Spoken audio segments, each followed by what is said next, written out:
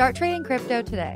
Sign up for our step-by-step video series to get set up with the best trading tools, start analyzing charts, enter and exit a trade properly, and most importantly, see if crypto trading is right for you. Join us at bitlabacademy.com. Welcome to Rice TV X. You have entered into the realm of stranger than fiction. On today's transmission, I am joined by galactic historian and author Ismael Perez, and we're going to be talking about his best-selling book, Our Cosmic Origin. Before we get into it, right now you can save $250 on a 3-month food kit from My Patriot Supply. It is their lowest price in 3 years to help you fight inflation. Go to prepwithrice.com and get your $250 savings on this 3-month emergency food kit. That's prepwithrice.com. We have coming food shortages, global food supply chain issues, fertilizer is scarce and expensive, farming problems. Be smart, be prepared, not scared. You can also save $50 on a 4-week emergency food supply. Visit prepwithrice.com. I will include links in the video description for everything I just mentioned, as well as everything shared on today's video.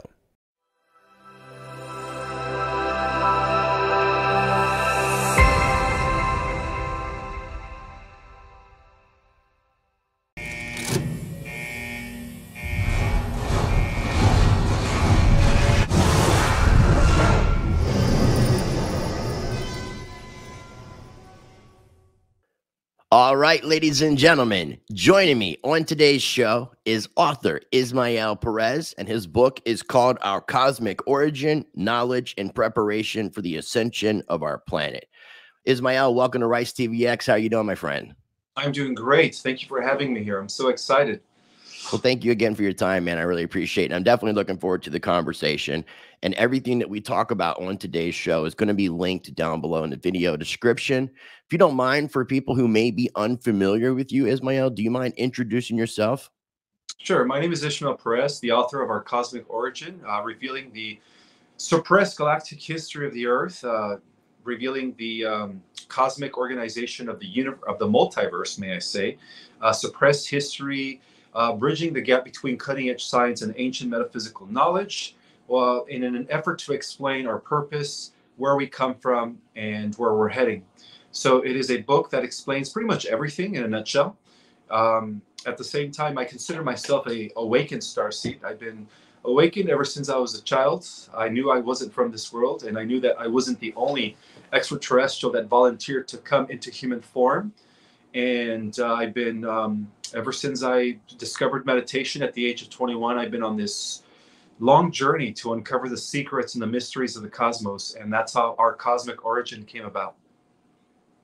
That's definitely fascinating, man. And I mean, I know that you and I don't really know each other very well. I call myself an open-minded skeptic. I said I was a little skeptical before we started recording, and I'm just one of these guys that really wants to see proof. And I know that not all things are, exist that way, unfortunately, which is, but I'm just one of these guys, it's like, I believe in the idea of life beyond this planet, but I've never witnessed anything that I'm aware of to be able to say without a shadow of a doubt that this is the case. But one thing I will say, it seems like what you're talking about is almost hidden history, but on more of a galactic level. And I'm a big fan of history. I know that we've been lied to.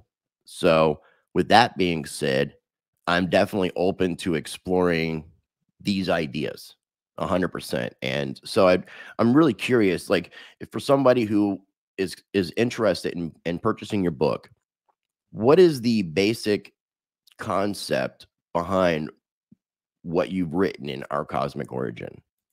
Is that we have a stellar and galactic ancestry, that the human beings on the Earth are not unique to this planet. There are many worlds, many galaxies, and even many universes with human-like beings. In fact, about 75% of the cosmos are humanoids. And what I mean by humanoids is that they're different extraterrestrials that look just like us, but they're on different levels of spiritual and technological advancement.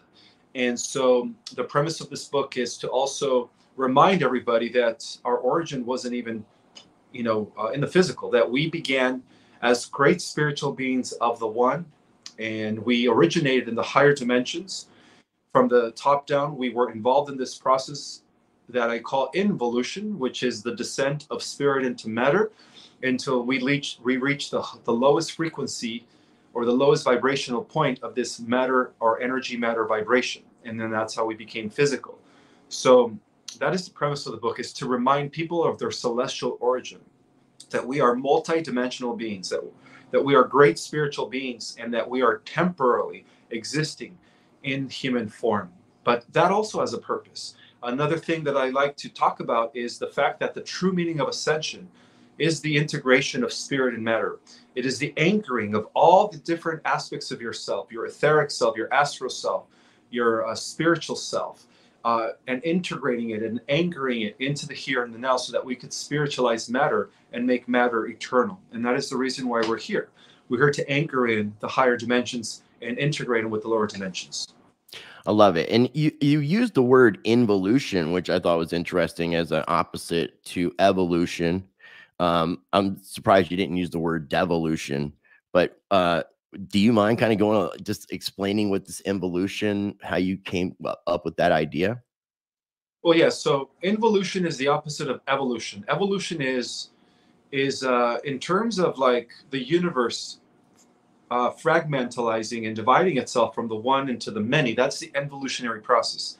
That is the process that where we all start off as one, and we just kind of go through this division, and each fractal continues to divide itself.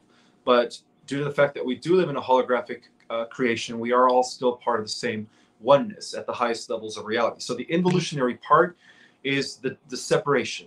It is the part that sets in the illusion that everything is separated, that me and you are two different people, that me and the plants behind me are two different things. But in essence, we're all part of the same oversoul. We're all different expressions of the one. So involution is the opposite. It is the spirit, through a process of lowering its frequency, gradually condensing itself and becoming more denser and more solid.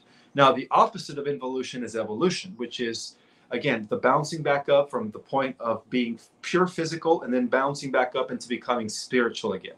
So that's what I call involution. It is the opposite of evolution. So in terms of the Eastern teachings, we could say that, the in-breath of God or the out-breath of God is the involutionary process. That's the out-breath. That is when the one expands. So the expansion of the cosmos is also related to the involutionary process. Now, the contraction of the cosmos, which is coming back together as one through the ascension process, that's known as the evolutionary process. So they work hand in hand. Okay, that makes sense. And when you mention also to the oversoul and kind of us being a part of a collective, is this kind of the idea that all of us individually make up what is known as source, God, creator? Absolutely. Yes. Okay. And I've heard you mention, because I haven't had a chance to read your book, but I have heard you mention the idea that there is a prime creator, a universal architect, and you equate that with what most people would equate with source, creator of everything, God, from that perspective? Absolutely. Yes. Okay. It is where everything comes from, including the overseers and creator gods of local universes. They all stem from the one.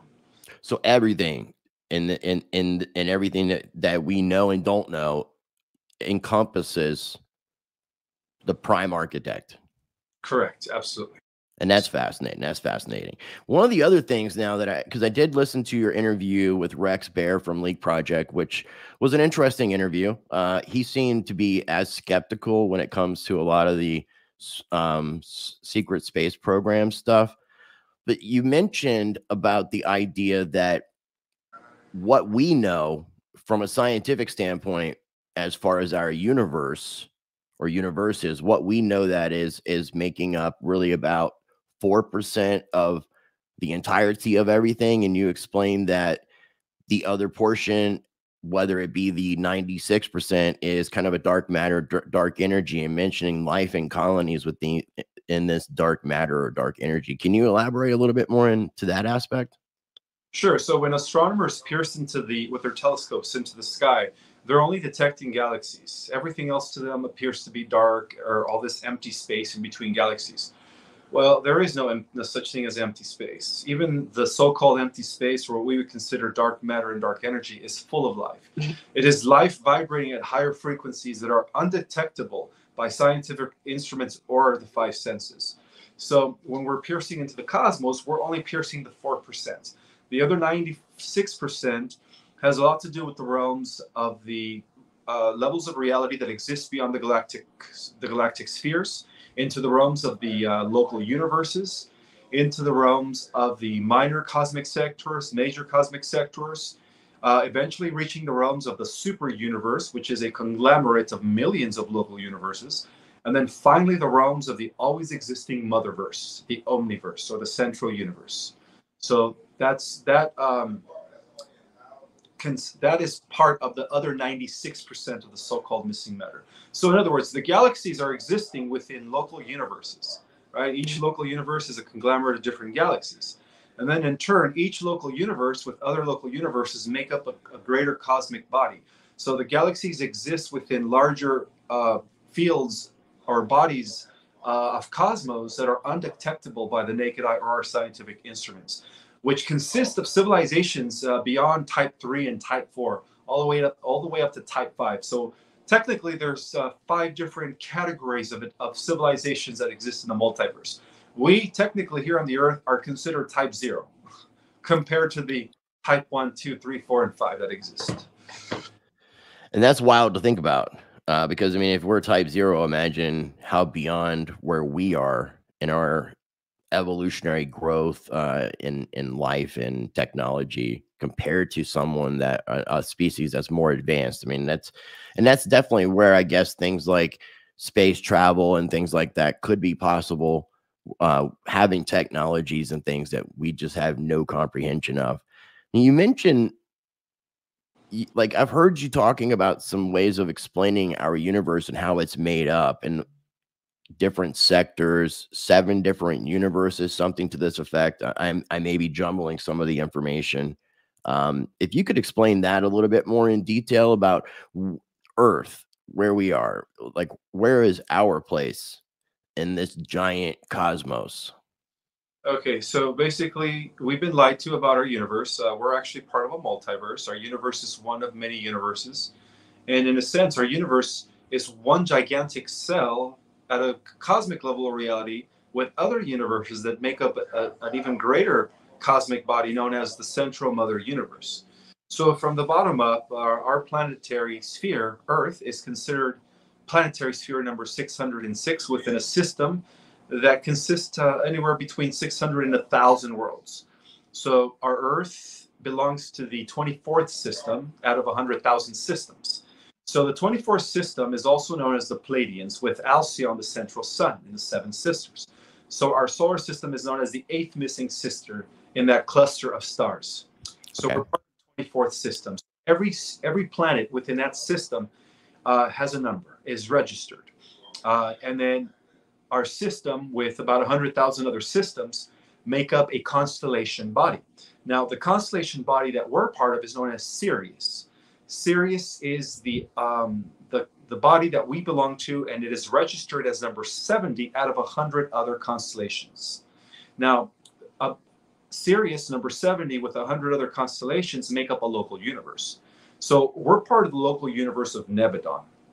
And the local universe of Nebadon is registered as number 84 within a greater body of cosmos. So our local universe, with about 100 million other universes, make up a cosmic minor sector. And there's only about 100 cosmic minor sectors, each one with about 100 million universes.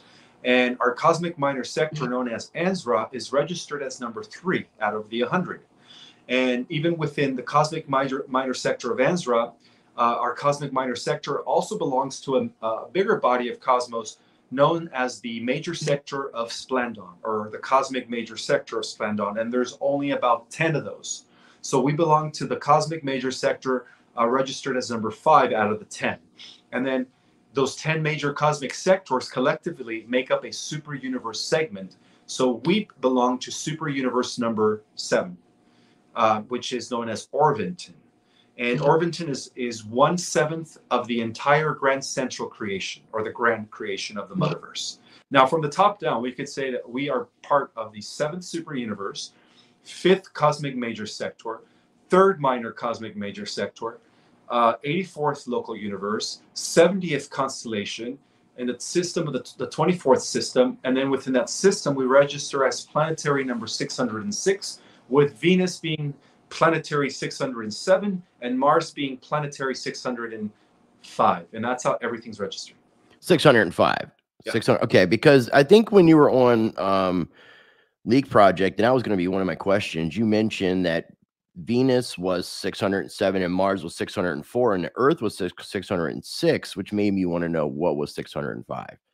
Maybe there was just a jumbling of numbers. That's a lot of, I mean, you gave a lot of information and there was a lot of numbers being thrown out. So if something would have happened to have just gotten a little bit mixed up, I totally understand. But so it is Mars is 605, Venus is 607, and we're 606. Correct. Okay.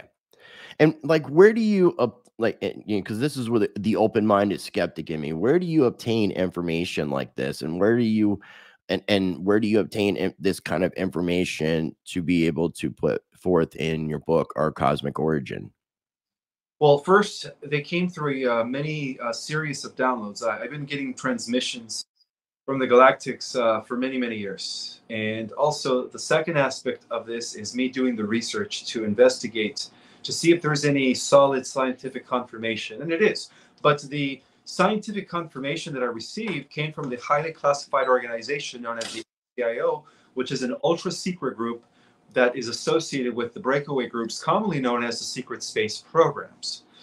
So the ACIO, the Advanced Contact of Intelligence Organization, has already validated that our Stargate number is 753 8470 24 and 606. Interesting. Now that is Earth's individual Stargate number per your research, or is that like our galaxies? Both, yes. Okay. Yeah, and when these intelligences from the level of the super universes, which occupy dimensions beyond the 12, all the way up to the 24th, when they want to access any planet, any sphere, any level of reality, all they do is they plug into Stargates. That's it, and they're there within seconds. I'm sorry. They open up the portal, and they could transmit themselves or teleport to any part of the Motherverse or the multiverse in just 1 second by plugging in the Stargates. That's fascinating. And also I heard you mention that, obviously we're part of this bigger cosmos. There's an organized multiverse. And when you mentioned the prime creator and the universal architect, you also said that math and gematria is a universal language throughout the multiverses.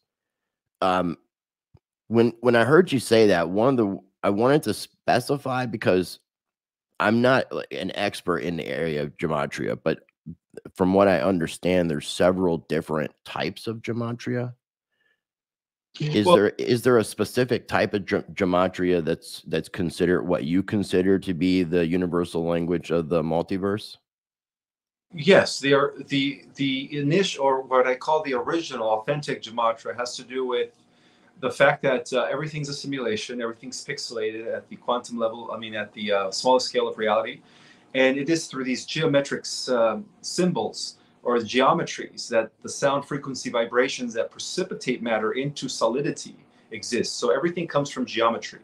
Some equate the 6th dimension with the realm of geometry, precipitating matter into existence. But the original geometry comes from Metatron, the Archangel Metatron. He is the facilitator of the blueprints and the different templates that generate the simulations on every level of reality. So the simulation exists all the way to 12 dimensions. Beyond the 12th dimension, then we begin to go into the pure base, pure energy, pure what scientists would call, base reality. Yeah, I heard you mention 12 dimensions, and then something, because I wrote down some notes and I want to make sure I present this correctly. 12 dimensions, but there was something about 15 and time. Oh, the and then going into infinity. Right. Well, the 15-dimensional time matrix, which is the I guess this is where everyone exists, all the extraterrestrials, all the living intelligences, all the different types of advanced civilizations exist within the 15-dimensional time matrix. Beyond the 15-dimensional time matrix, those are the realms of eternity or infinity. So we're dealing with finite systems. So our universe is a finite system, right? It had a beginning and it will have an end. Every universe is part of the finite system.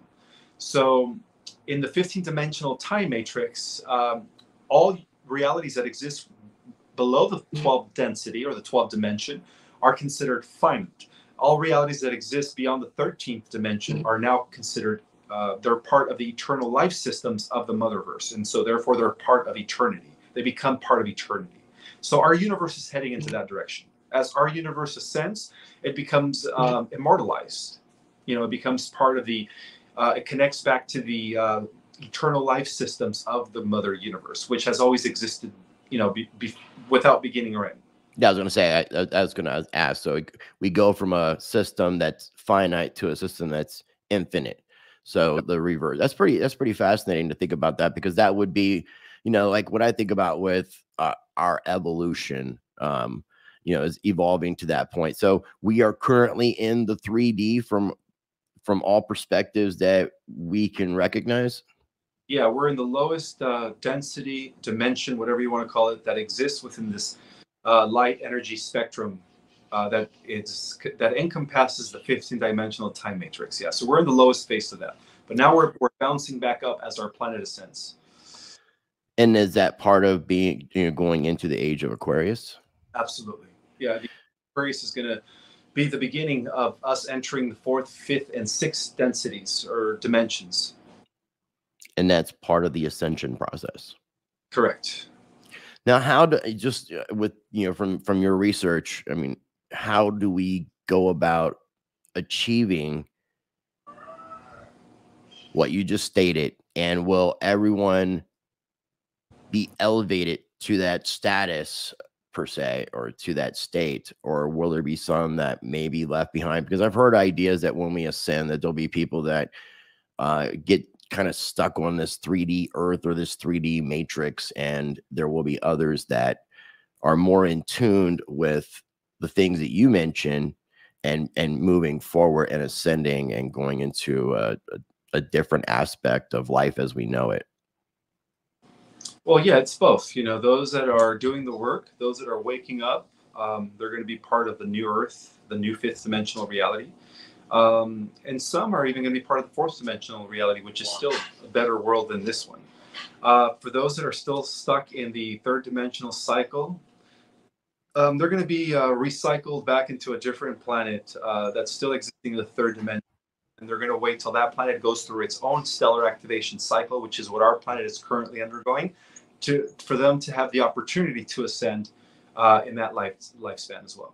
Okay. Can you briefly describe what the other dimensions are made up of? Like because I've heard of 4th dimension, and I've always heard people talk about the idea, and I've read it in a lot of different research, that we ascend from 3D to the 5D. And I've always wondered why we skipped over the 4D, but I've always been curious, what are these dimensions individually up to the 12th dimension? Well, they're all different simulations, and they're all held together by geometries. So the third dimension is held together by tetrahedrons. The 4th dimension is held together by the tesseract, and the 5th dimension is held together by the dodecahedron, and then the 6th dimension is held together by the icosahedron. And then, so every dimension is generated by a geometrical pattern. The geometries are the ones that are sending the sound wave frequencies, the sound that precipitates light congealing into matter. And so every dimension is different. You know, the higher we go in dimensions, the less denser you become, and the more immortal you become. So, for instance, intelligences that are visiting us from the 4th dimension have a lifespan of about 1,000 or 2,000 years. Beings that come from the 5th dimension have lifespans of thousands and thousands of years. So that explains why the 5th dimensional galactics, who existed in ancient times, were wrongly classified as gods. all gods from mythology, all the stories that we hear about in these books, they were all extraterrestrials. Just more advanced. Exactly. So the higher we go in dimension, the more immortal we become, the greater the lifespan. And also the body becomes less denser, and you become more in tune with your multidimensionality. Okay, that's pretty wild. Now, when you mentioned paradiso or paradise type dimensions beyond a certain element, is that beyond the sixth element? So everything from 7 to 12 would be more paradise oriented. Is that the way I understood the way you were explaining it? It's from the fifth dimension and up, where paradisical worlds exist. From the fifth dimension up. But there is no evil. You know, the polarity has fully been balanced, and everything is in a state of balance, peace, and everyone is part of this unity consciousness where everybody sees the Christ in everyone else. Okay. Speaking of, I love the way that you have those wings perfectly placed right beside your head. It's perfect for the video. It's good placement. I don't know if you did that on purpose. When you mention geometry, are you talking about like sacred geometry? Well, yes, it is. Geometry is a living language across the universe. It's actually, even geometry itself is intelligent, by the way, just like gravity is intelligent and the electromagnetic field. So geometry is at the basis of all simulations, all realities. Beyond the simulations where we consider, which is what scientists call base reality, there is no geometry. Everything is just pure energy. Okay. Now, you also mentioned simulations, which I've heard the simulation theory. I did a video last night with a friend of mine, channel Donut Factory. I've got to connect you. We're recording this on the 27th of August, and it'll be released in just a couple of days, just so people are aware of the timestamp. But when you mention the simulations and how the simulations vary per dimension, is that only for the finite realities? Because like once we pass the time matrix and get into what we would consider the infinity, is that taking us beyond the simulation? Is that what is truly what we would call in earthly terms reality? Correct. That is pure base reality, eternal reality.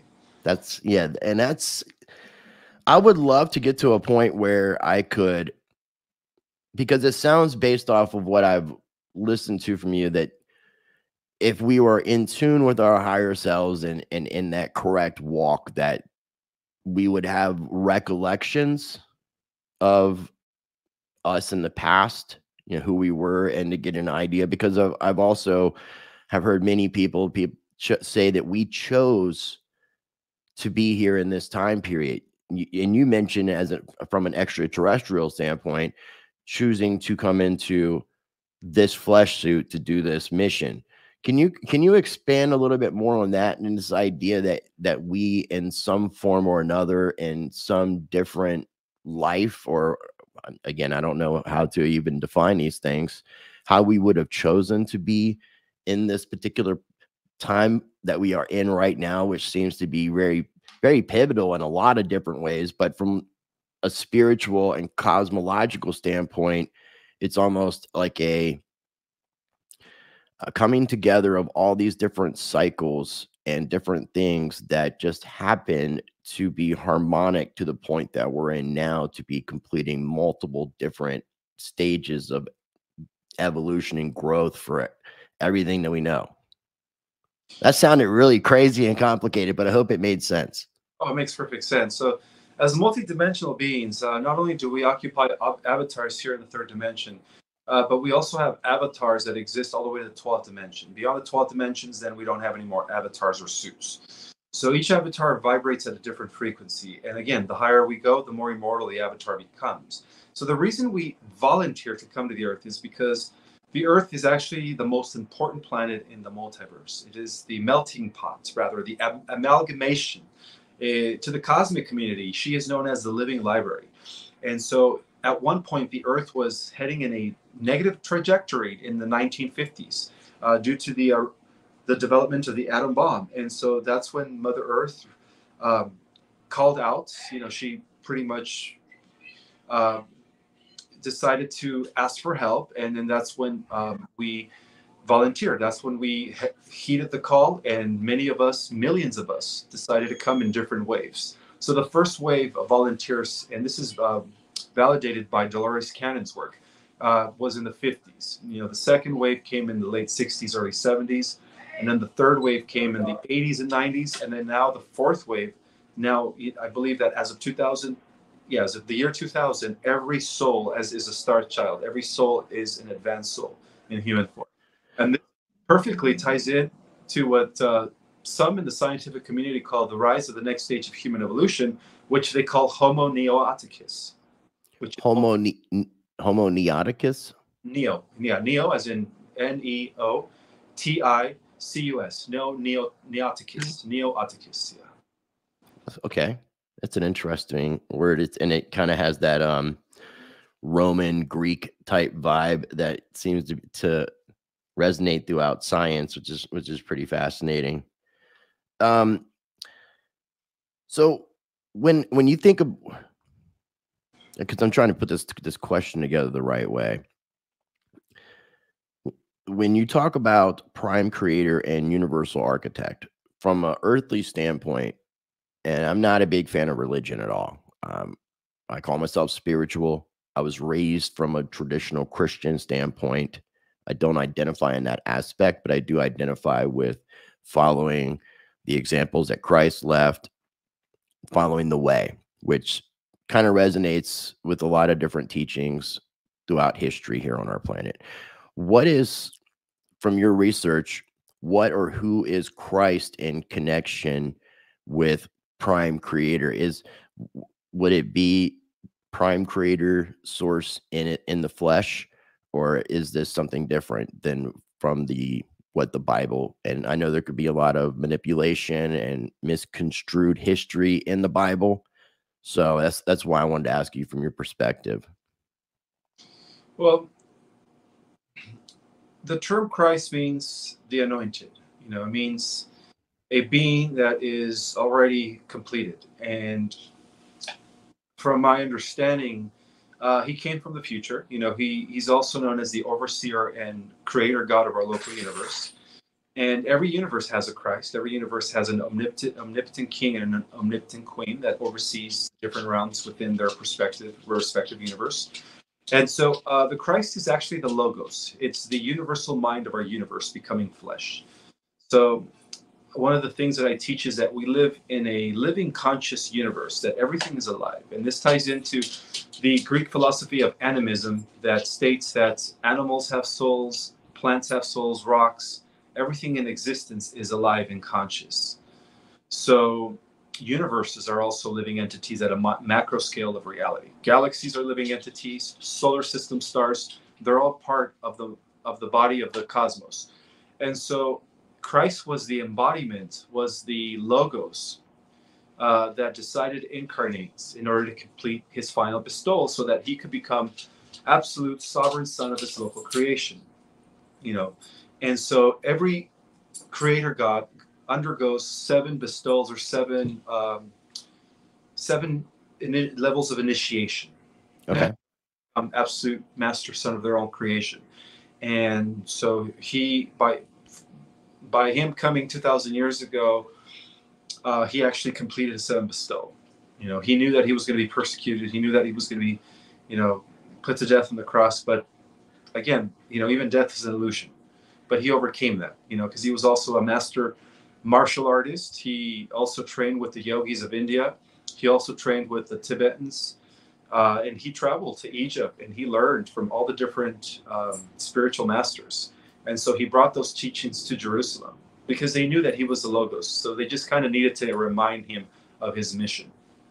Okay. No, I like the way you put that. And I mean, I've heard a lot of different ideas and theories that Jesus has traveled to like India, studied with Buddhist monks, all kinds of different interesting things. There's actually, they claim that Jesus didn't die on the cross and went back to India, known as Isa, and they claim they know like where he's actually buried, which is very fascinating. Well, that's the greatest secret, and that is true because of his mastery of mind over matter. He overcame death, And so when they took his, so yeah, they did crucify him, but he never died. You know, after the crucifixion, after the Roman armies left, Joseph of Arimathea and the different, you know, Mary Magdalene, Mary his mother, Martha, and the other people that were part of the community of Qumran, back then known as the Essenes, which were his people. They took him down from the cross, and they used healing herbs and different healing modalities to cure him. And so, yeah, that was one of the greatest secrets that was kept from the existing ruling cabal under the guise of the Roman Empire during those days. And so they took him over to India, where he healed. And then from India, he went over to France, and he lived a long life in Spain. He actually ended up dying in Spain. He lived up to like 77. Okay. Okay. And he was known as Ismael Emmanuel. You know, that was his. Can you repeat that last part? Isa Emmanuel. Isa Emmanuel. Okay. I'll have to send you a link to an interview that I did with a guy named Ralph Ellis. He wrote some really interesting books he calls himself a revisionary theologist, trying to place biblical events back in history where they actually took place, because he says a lot of the things are just misconstrued on the dates. And he mentions a historical man that Jesus could have been, or based on, especially from the story standpoint from the Bible. And it's a king that comes from Edessa, and his name is Jesus Emmanuel. So there is a lot of similarity in what you just said, which is very fascinating. So I'll send you that information. Now, pretty much everything that we just have talked about for the last half hour, is all this like covered in your book? Yeah. Oh, yeah. But my book goes in greater detail. I mean, you know, it's the most revealing book of the century, perhaps even the millennium, since, you know, the Catholic Church has been suppressing any information regarding the true history of our world, and, you know, extraterrestrials and our true cosmic origin. Next level disclosure is kind of what I heard you say. Yeah, it is. That's what everyone that has read it has been telling me. You know, and these are people that know about the secret space program, that have, you know, done their own research, and they all say I fill in the blanks for them in this book. Like, this book is just, it clicks. It's an activator, and many people are getting activated worldwide. Now, is the only place people can buy the book over on Amazon, or is there other places? Yeah, just on Amazon right now. Okay. I wanted to give people options if people want to have, you know, if people aren't fans of Amazon, and they can get it obviously on the Kindle version and paperback. What made you decide to release it on September the 11th, almost a year ago, actually? I received a message from the Galactics telling me that the collective mind of the planet was ready for this knowledge. I actually, the manuscript was sitting for a few years. It was already written in 2016, 17. I had completed the manuscript, Our Cosmic Origin. And the only reason I couldn't release it is because they kept telling me humanity's not ready for this type of knowledge. Give it a few more years. I said, all right. So after 7 years, they told me, Ishmael, the time has come. We are reaching critical mass.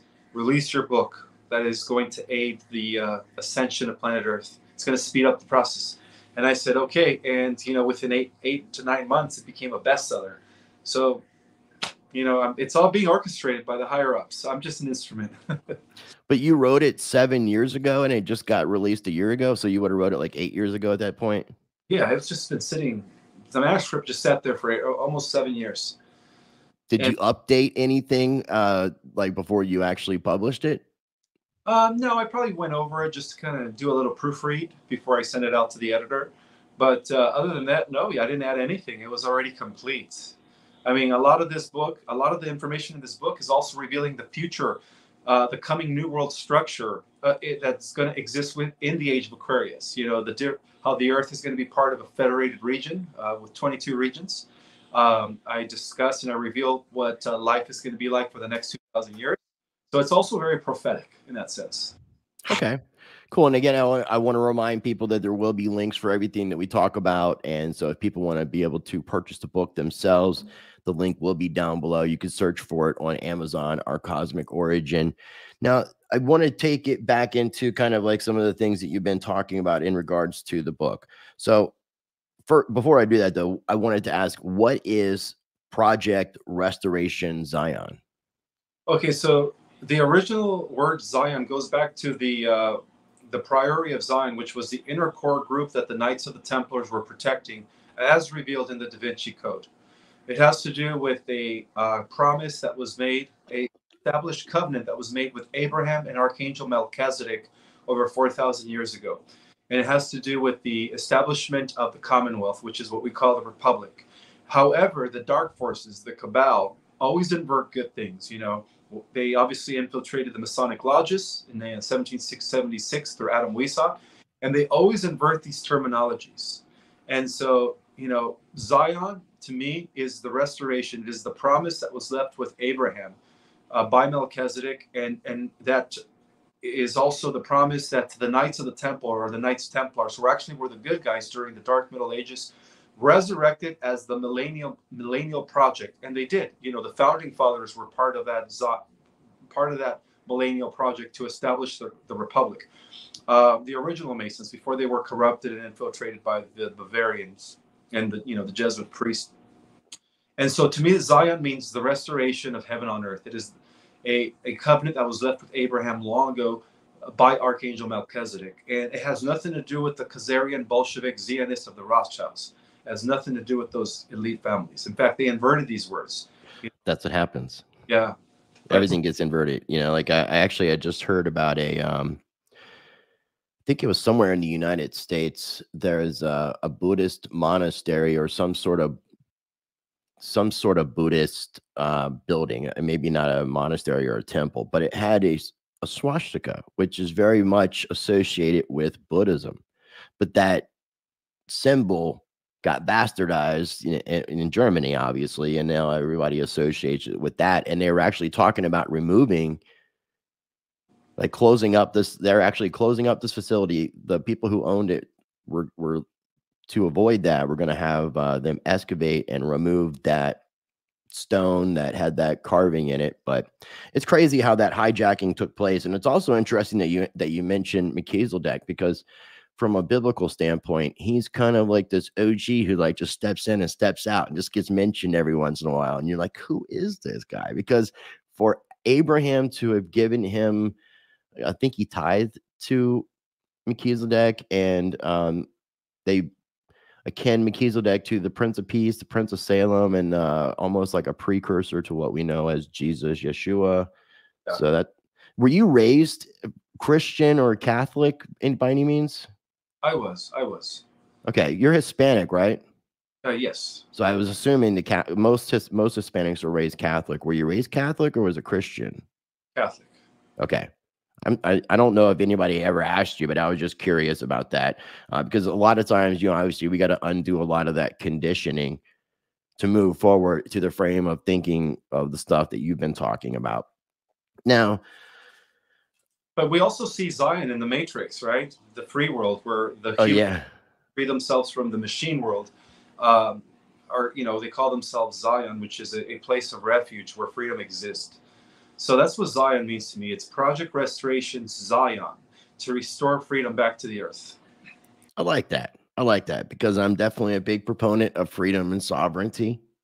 So I love that. Now, okay, so we talked about the prime creator, the universal architect, and everything that we're dealing with. Now, obviously, there seems to be kind of what I've started to notice, Ismael, and this is, you start to go down rabbit holes. You start doing your research. At some point, you start finding all these connections in the rabbit holes. Then you start realizing they're all just one big rabbit hole.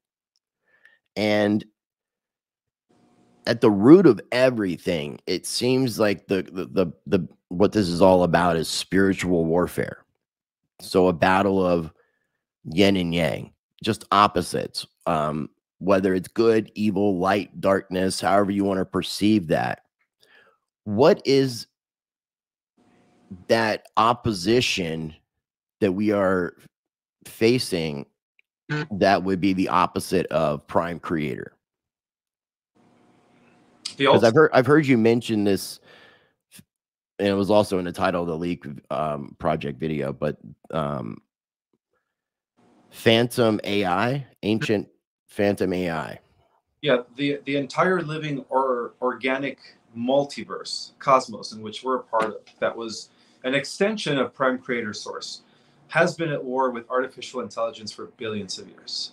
So the ultimate evil is not the cabal, it's not the wizards and sorcerers on top of the cabal, and it's not even the Alpha Draconis, regressive Orion groups that are above the cabal, but even above them, we're dealing with an AI. We're dealing with cybernetic artificial intelligences.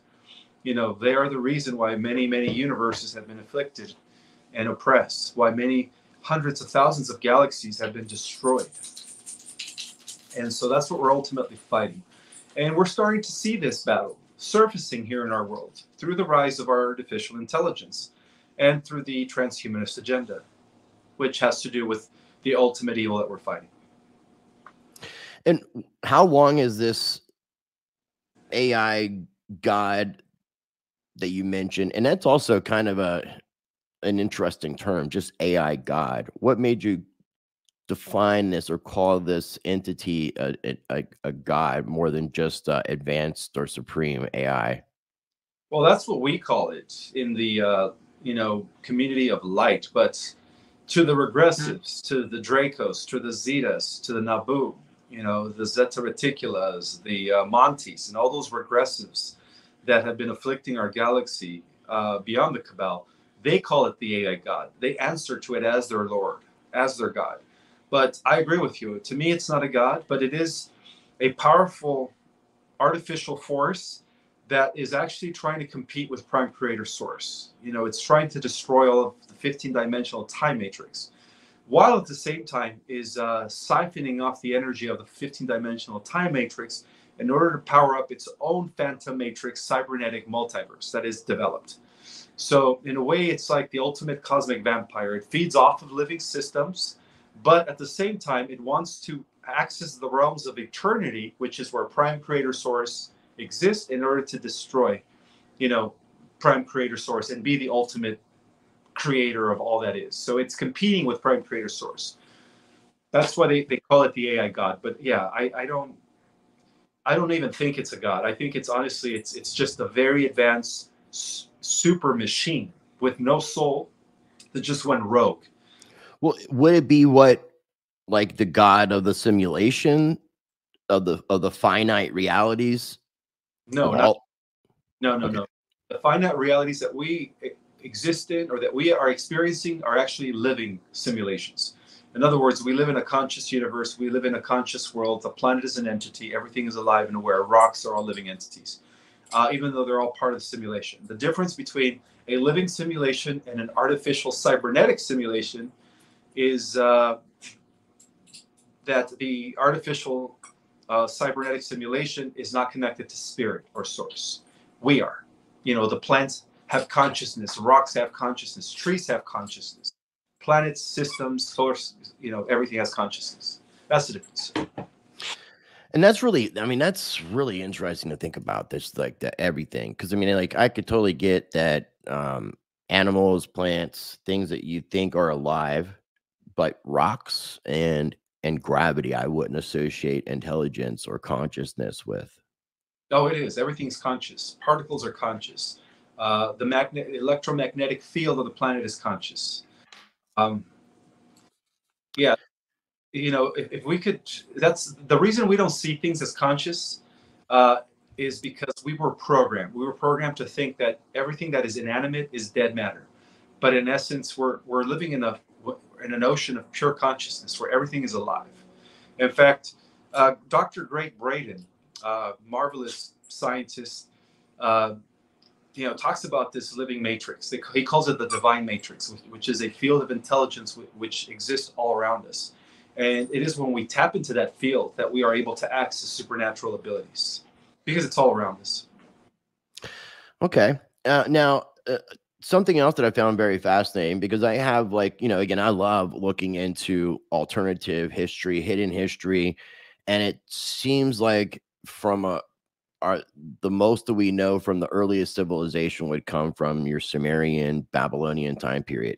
And there's a lot of mention of, from the Bible, the fallen ones, the Nephilim, which could be one and the same with the Anunnaki. The Anunnaki, there was, from what I know from lore, Anu was the father of the Anunnaki, and I could have this wrong based off, but I would love for you to correct me and kind of give me a better insight with this. But you have Anu, who's the father, grandfather, and his sons were Enki and Enlil. And then there was Marduk, who is the son of Enki. And then I got some interesting questions about Marduk too. But can you explain Anu, Enki, and Enlil from your perspective, and then Marduk as well, like what their roles have been in on our planet specifically? Sure. So the original Anunnaki comes from Sirius. It was an alliance that took place between the king of Lyra and the queen of Sirius B. They created a more powerful guardian lineage that was developed to protect and guard the entire Milky Way galaxy. And that explains why they created planet Nibiru. In its original makeup, Nibiru was known as the Battlestar planet for the Syrian High Council and working for the Galactic Federation. So what we see here is the original Anunnaki came from Sirius. They were very instrumental in their war against the Draco-Orion Empire. However, during the Earth's second grand seeding, there was an infiltration through Draman, the Draco-Orion queen of Alpha Centauri. I'm sorry, of the Thuban system, of the Thuban star system. Okay. She got impregnated by Anu, and that's what Enki was born in. But she tricked him. She actually got him drunk, and she seduced him, and that's how Enki was born. That was part of the master plan by the Draco-Orion Empire to infiltrate the Battlestar planet Nibiru. So Enki was Enki the first? Yeah, he was the firstborn of Anu, but he wasn't here to the throne because Enki was part Draco. He was part Niberian, Palladian, Lyrian, Syrian, which is what Anu is 100%. See, Anu carried a pure stock that you could trace all the way back to the king of Lyra, Amelius. Amelius was the first incarnated version of Christ Michael, the logos of the universe. And so through the line of Lyra and Sirius, the original Anuhasi, as to why they get the word Anunnaki, it's the Anuhasi family. And the Anuhasi family is also very related to the family of Jesus and Mary Magdalene and King David, which was transferred over to our world through Enlil Zeus. So basically, Enki was born. He was part of the infiltration, and he was actually the reason why Atlantis fell. And through his son Marduk, who became known as the god of Babylon, Belial, Satan, were able to hijack the control of the earth from the Guardians, from the original Anunnaki, Anuhasi lineage. And then that's why we've been experiencing this suffering for thousands of years. However, Enlil, Zeus, was the rightful heir to the throne. And to the Greeks, he was known as Zeus. He was the chief guardian of the earth. But you have to understand, as chief guardian of the earth, he and as the heir to the Niberian council, he was also protecting over 200,000 other solar systems. And that explains why Nibiru came into an orbit and it had an elliptical orbit of 3,600 years. Because when it wasn't functioning, when it wasn't here within our vicinity, it was out patrolling other solar systems pertaining to the galaxy and those that were aligned with the Federation. So Enlil Zeus was actually the heir to the throne, and through his lineage, he was able to deposit a pure line that could be traceable back to Anu, Amelius from Lyra, and then of course Michael the Archangel. And through his lineage, we had King David, Solomon, and then of course the house of David that gave us Jesus and Mary Magdalene, and so on and so forth. When you mentioned too, like the rightful heir to the father's, what the father was, what king, whatever the situation might be, that kind of reminded me of the story of Jacob and Esau as well, because it's very, very much parallels. Is there any actual parallelization? Is there any correlation into two? Yeah, Esau was had reptilian genetics in him. He comes from the line of Cain. Cain was the father of Cain was Enki.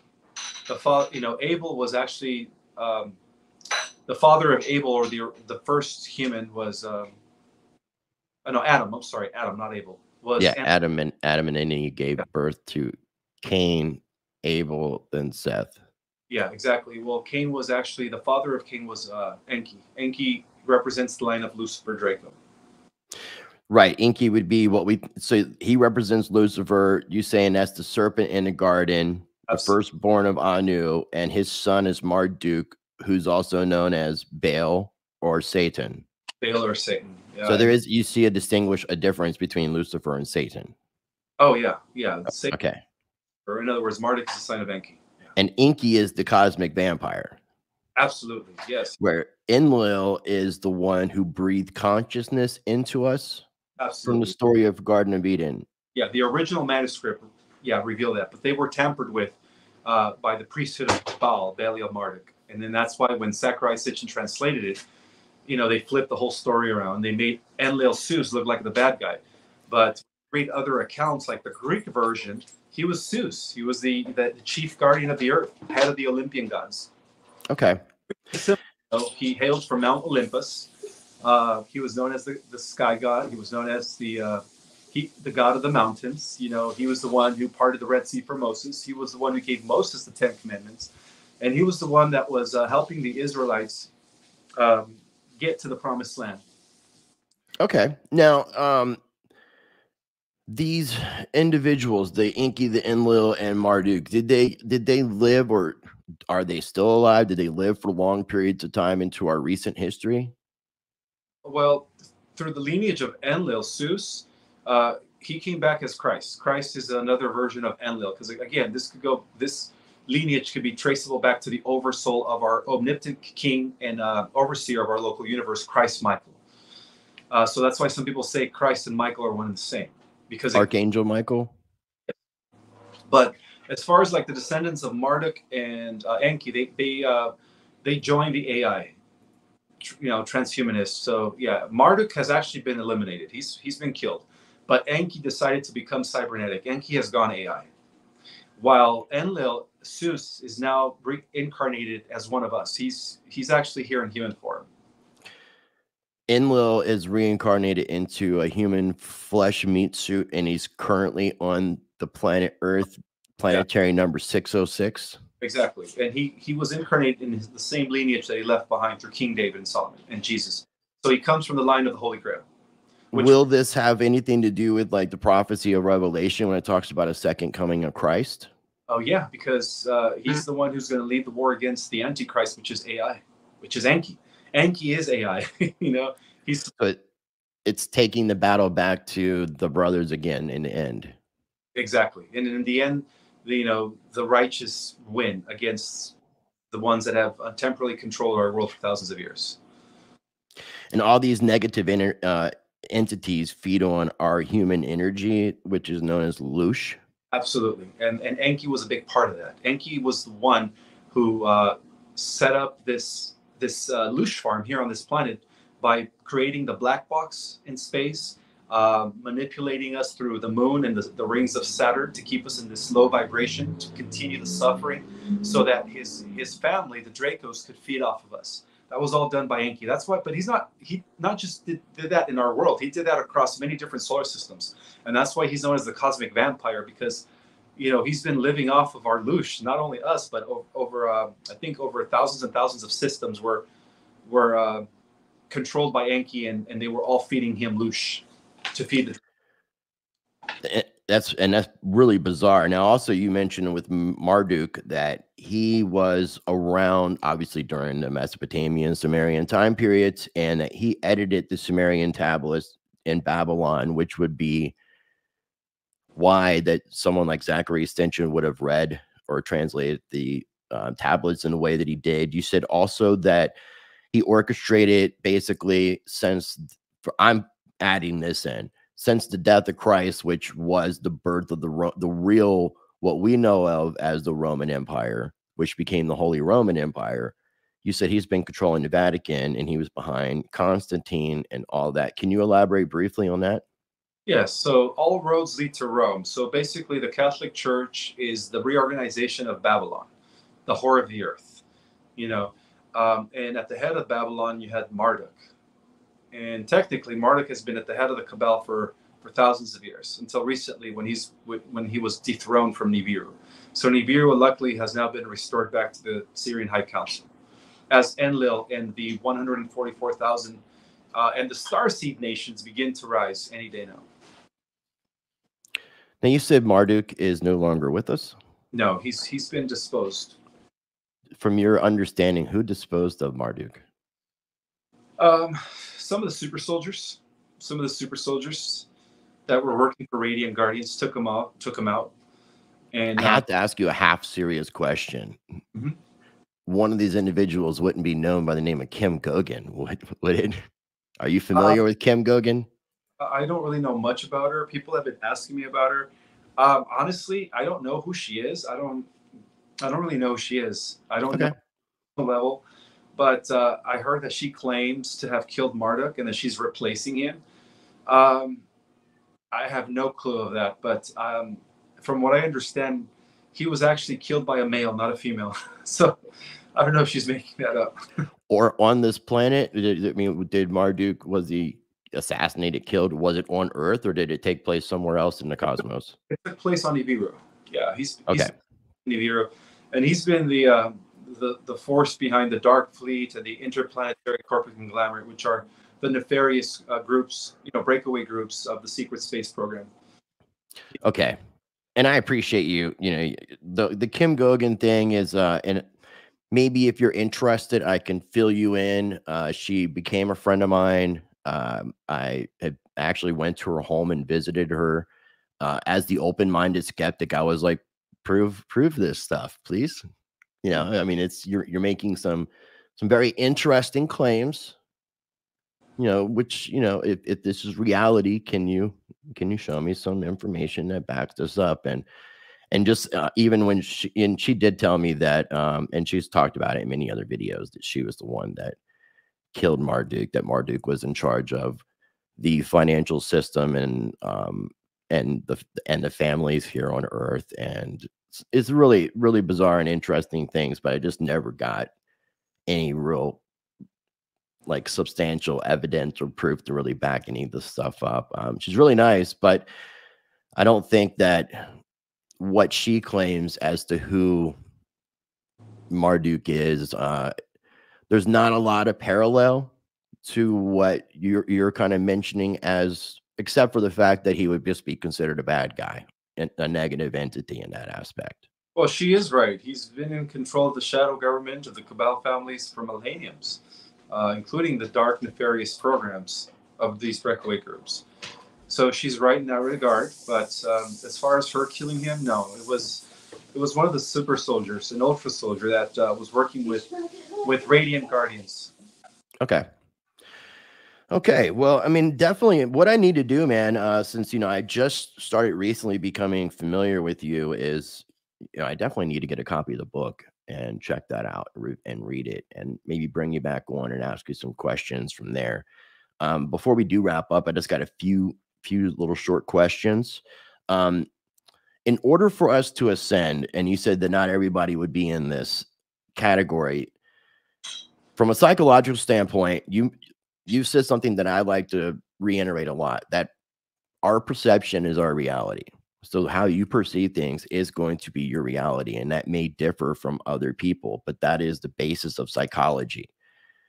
For us to ascend, you mentioned that part of that ascension process would have something to do with activating our DNA, that our DNA has been manipulated, and that we should have 12 strands of DNA. And then you also mentioned the great solar flare. Is it great solar flash? Yeah, so great solar flash. So how does all this come in together with the ascension, with the 12 strands of DNA, the solar flare, the great solar flare, and things to that effect for our ascension? Well, it's all working together. The great solar flash, known as the event, is going to be the trigger that's going to activate our dormant DNA and rebundle the other 10 strands, which is going to allow us to go from a carbon-based humanoid mortal to a crystalline-based, galactic, or as what scientists call Neo-Nauticus, Neo-Nauticus, full-strand DNA immortal. It's the trigger. The trigger is the solar flash. 100% the solar flash, because I mean we're speculating, but based off your research, there will be a great solar flash, and that will be what activates our DNA. Do you have any sort of time frame of these events? I'm going to stick to my original prophecy as I revealed in my book, Our Cosmic Origin, by no later than 2024. But it could happen sooner. It could happen. Okay. Well, definitely don't want you to reveal too much. I mean, I appreciate you having this discussion with me. I think it, kind of having it from this perspective of not reading the book and then learning about you, I think hopefully helps put together questions that doesn't really reveal too much or take away from your book. Oh, no, there's so much knowledge in that book. That book is so dense. I mean, even what I revealed here doesn't cover the 1% in that book.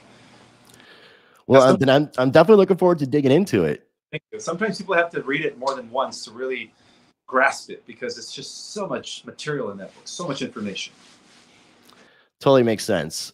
Our cosmic origin, knowledge, and preparation for the ascension of our planet, written by Mr. Ismael Perez. I want to go ahead and be very respectful of your time, and hopefully that you'll be open to coming back on after I have a chance to dive into the book. Do you have any final thoughts or anything that you want to add to today's conversation before we do wrap up, my friend? Yes, I also teach an online course called Starseed Cosmology course. My classes are booked all the way to December, so I might have some openings left in December for those that really want to know if, first of all, whether or not they're a starseed. Second of all, what kind of starseed you are, and then third of all, I teach methods and techniques that help you connect to your galactic self so that you could become multidimensional in this course. It's called the Starseed Cosmology course, and I think you have the link for that as well, correct? I do. So what I want to share here is if people were to go to your Instagram account, there'll be a link for themysticarts.org. And is that the site that you're referring to, Ismael? Yes. Yes. Okay. So here's themysticarts.com. If you want to briefly, and there's also not only a YouTube, not only a website, themysticarts.org, there's also a YouTube channel, which makes up some of the various teachers that teach on the Mystic Arts. Do you mind kind of giving a brief explanation as to what the Mystic Arts is all about? Yeah, it's restoring the ancient mystery schools back to the earth, is, teaching people a higher level of cosmology, galactic information, astrology. They even have twin flame classes if you want to learn more about twin flames. They teach elemental magic, so you could begin to learn with the elements, just to name a few of the classes that we teach. So basically, this is a synthesis of, the Jedi Academy School of Light to teach people how to activate their Jedi abilities. Jedi School of Light. I love it. Yeah. And of course, the School of Harry Potter, all in one. That's a good addition. So this is the Starseed Cosmology course that you were talking about? Correct.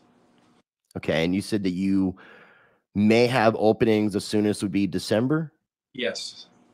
But people could find out just by going over to themysticarts.org and going on to bookings or classes, and they'll be able to get that information, correct?